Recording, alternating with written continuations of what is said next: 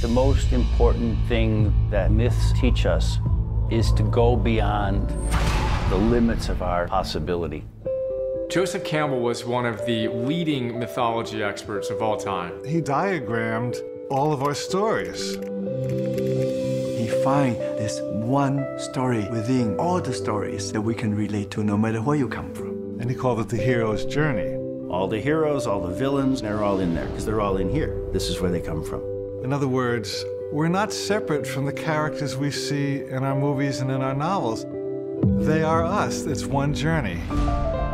If this path of the hero's journey is fairly simple, why then is it that everybody isn't living it? It's very difficult for a person with the media, with advertising. There's no creativity. You end up on that treadmill and you can't get off.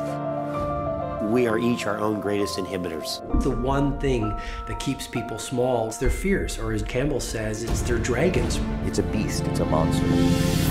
I'll never forget seeing the ramp and this wave of fear just crashed over me. It's going from an unsatisfying life to a satisfying life by pushing through the scariest things you can imagine. I think people wake up to the fact that they're the hero of their own life when they get tired of being the victim of it. This idea that our greatest selves are still hidden and that what we do with our lives is what makes us heroes.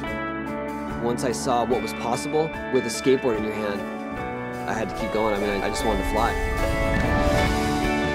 This is it. This is what happens when we follow our bliss. Magical things happen that we couldn't have imagined.